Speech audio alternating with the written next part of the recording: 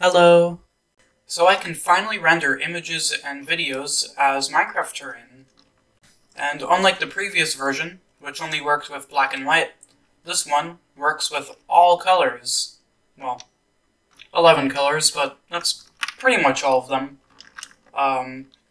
As you can see here, it looks kind of almost normal from ground height. Like you have a forest here, you have a mesa. But of course, if you fly up, you will see that this is an image. In fact, this is Ilmango's intro. And I have a lot of them. It's a video.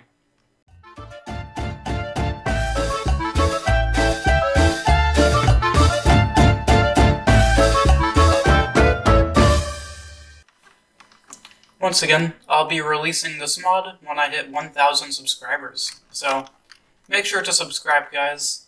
Now, this mod can have a lot of uses, not just for making silly intros like what I'll be doing, but you could also just draw some terrain and use that to build a map, or you can just use it for, again, you could use this for anything. You can make any picture or any video. So, I'll show you how I did this real quick. So, first of all, you want to get a bunch of frames or pictures. So, for example, I have Bad Apple here, and they're all named frame with a number after them. And you can see this is the entire Bad Apple music video. And here's Bad Sandwich.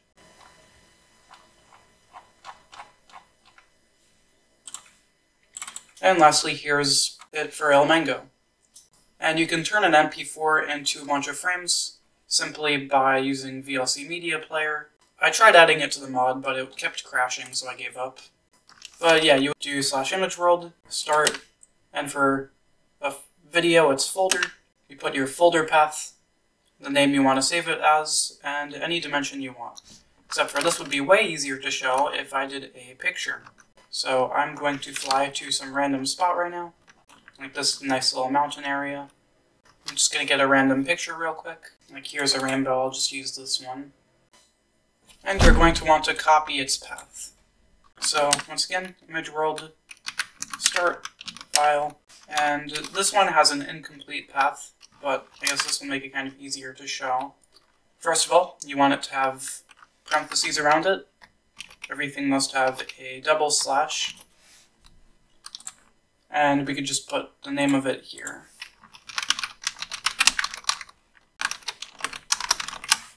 So great, there is our path. We can save it as a video name, or just image name. I'll call it rainbow. Doesn't need to be anything special. And you could specify any dimensions that you want, but I'm going to try to keep it accurate. This one is 108 by 105, so I'll go 108, 105, and it'll start. So the first pass that it does, it will just edit the terrain to its height, and its second pass, it will add the color. So yes, 2 passes right now, and you can see here is the image I took, and here's what it created. Kind of like a coliseum, with like a border wall. It's actually really cool. Now there's still a lot of things that need to be fixed, but to be honest, so far this is pretty good. And I hope this just shows, what you can do with this mod. Because this could be, 20 times bigger, if you wanted. And you just have this cool map that you could play in.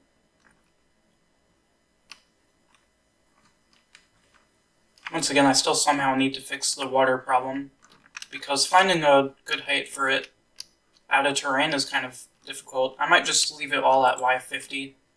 Or 64, no matter what, but for now I think it's okay.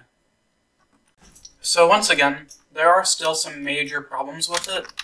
In fact, I'm just going to set the calm loading speed to be really slow. I'm going to do it a second time, just to kind of show.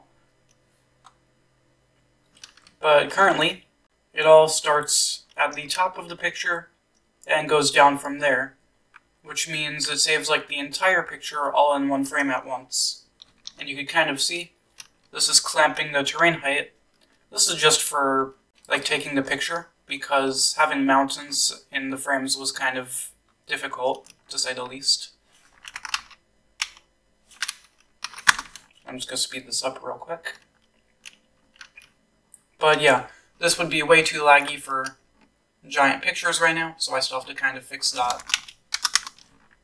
And here you can see it removed all of the trees and every other feature.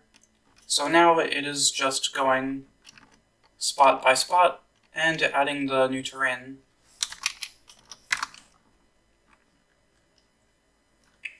It's kind of like a world painter going over it.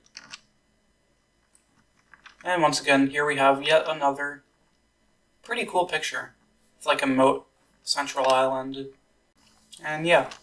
Now another cool thing is that I completely control what biomes are made. And currently there's 11.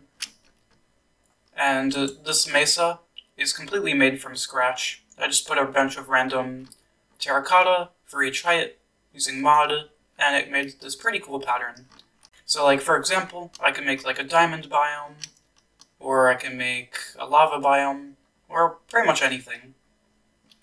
And I still need to add color to the nether dimension. And lastly, once again, since this goes top down, big pictures would probably crash your game. So I still need to add a way that will make it less laggy. And yeah, I'll be working on this, but I have another project that I want to work on as well, which is my new coding IDE. And I got the help of James, so hopefully I make a lot of progress soon. It'll be really cool. Its goal will be to make a coding editor that works with every single coding language as long as it uses text. So I'll update you guys on that pretty soon. But yeah, thanks for watching. Hope you enjoyed, and I'll see you in the next one. Bye!